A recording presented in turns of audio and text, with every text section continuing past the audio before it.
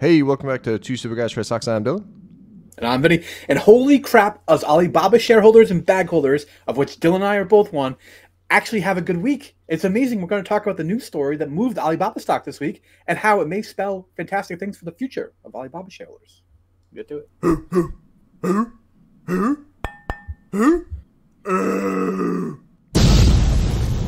Two Super Guys Trade Stocks. I mean, I should have zoomed out in this graph. Good week is a funny thing to say. It's okay. You know, we may be living in like solitary confinement in like an absolute dungeon somewhere. We finally found like a couple of saltine crackers the mice didn't get to. That's our good week. That's better. There we go. Because this is horrible. All right. So here's what he's talking about. Let me move my face so you can see volume. Decent volume. It came back down anyways, though. Yeah. So what happened? There's a couple things. So one, Alibaba co-founders buy more than $200 million worth of shares. That is Jack Ma and Joe Tsai. Is that how you say it? Joe Tsai? I believe so, yeah. All right. So basically, Jack Ma stepped back. He was the one who condemned China, then disappeared for like a long time in a completely non-sketchy way, and then released a video that was incredibly sketchy of him being okay. And then Joe Tsai is still leadership. But here's what he's chairman still. Yeah, here's what they actually did. So Jack Ma bought $50 million in Hong Kong stock, and Joe Tsai bought $152 million in American depository shares, which if you're in the US, that's what we're buying. So he bought those, and then Jack Ma bought it on the Hong Kong stock exchange. Yeah, that's interesting. I didn't realize that they had two different kind of types of holdings that they acquired. I knew that they had both bought a significant chunk of shares there.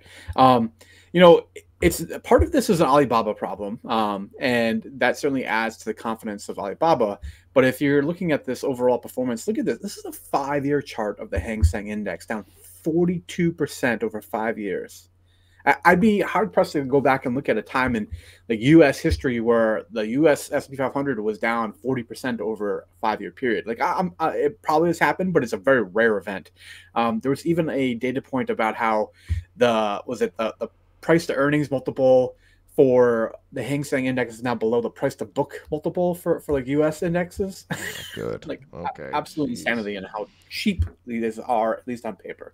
Yeah, but the problem is there's also like geopolitical concerns of that, right? Because all of a sudden China has like a weird blend of capitalism and communism, and then all of a sudden they shut down a little bit of that capitalism aspect and got involved. So yeah, absolutely. And you know, the talking point here behind why Alibaba stock has had now an additional kind of buoy a little bit for the last few days is that the Chinese government has announced maybe a softening and a stimulus for the Chinese economy. The Chinese economy is very unique, and it's been facing a lot of issues that are unique to them, and they felt more so than anyone else. But basically, they're saying starting February 5th here that the People's Bank of China has lowered the reserve ratio for Chinese banks by 1%, meaning that I think the number was like $120 billion in stimulus that would have provided to the Chinese economy, allowing Chinese banks to issue another like $120 billion in loans. What China's really facing is it 120 billion yen?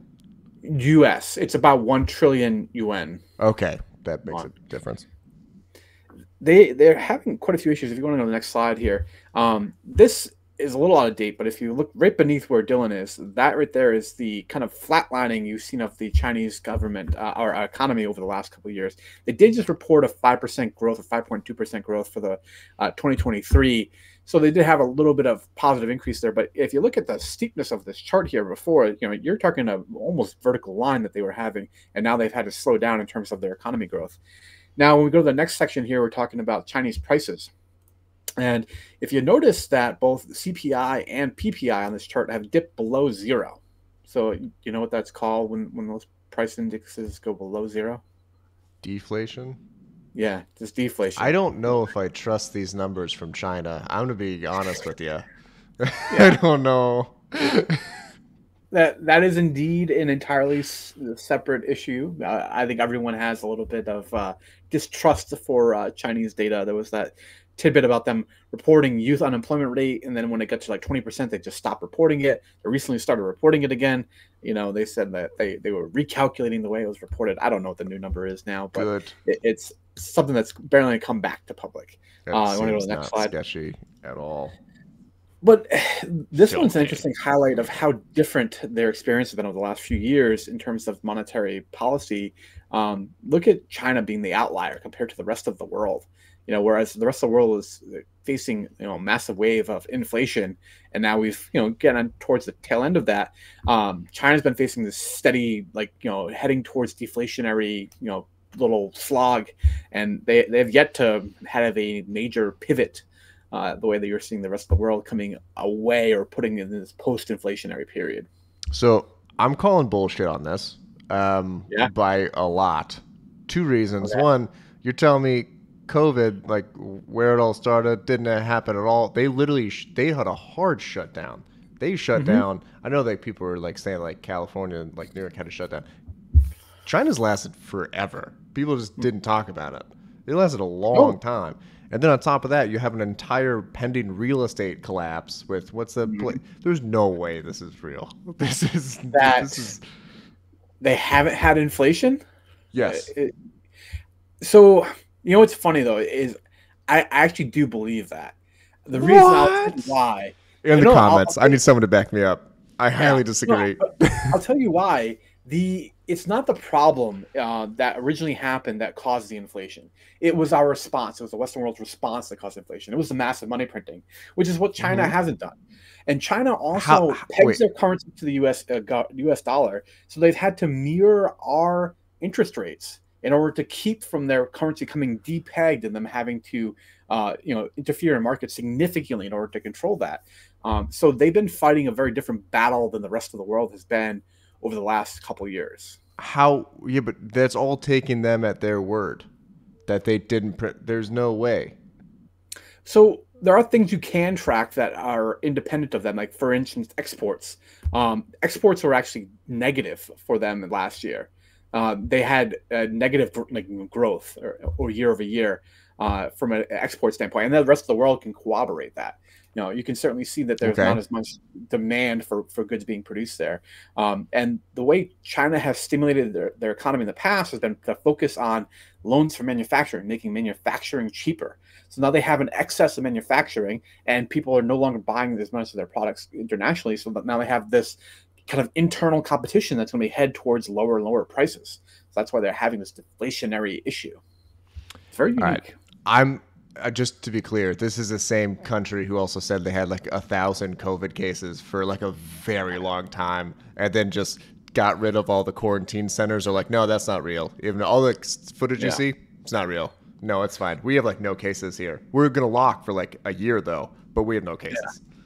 Yeah. I think how do I put this? So for me personally, I do believe them in some of the problems that they're facing. However, what I think the kind of disconnect between what I would perceive as like the answer and what they do as a solution is the major difference. They're just maybe now starting to turn out a little bit of stimulus. I mean, the U.S. government printed trillions of dollars in a matter of a few months. And they're talking about the market was excited about $120 billion stimulus. That to the Federal Reserve, that is what was less than a month and a half of bond buying. I don't think I think the market was more excited when you look at the timing of the jump. I think it was more excited about Jack Ma and Tsai buying. Yeah, I know. I'm just saying this is something that we could see as a pivot. This could eventually become like a tailwind and get us back out of these doldrums of the $70 per I'm talking shit about China as I have like 30 grand invested in Alibaba. So I mean, I know, right? Like we're major international players here. But the only reason I put this last chart in here is this is showing savings rates for Chinese households.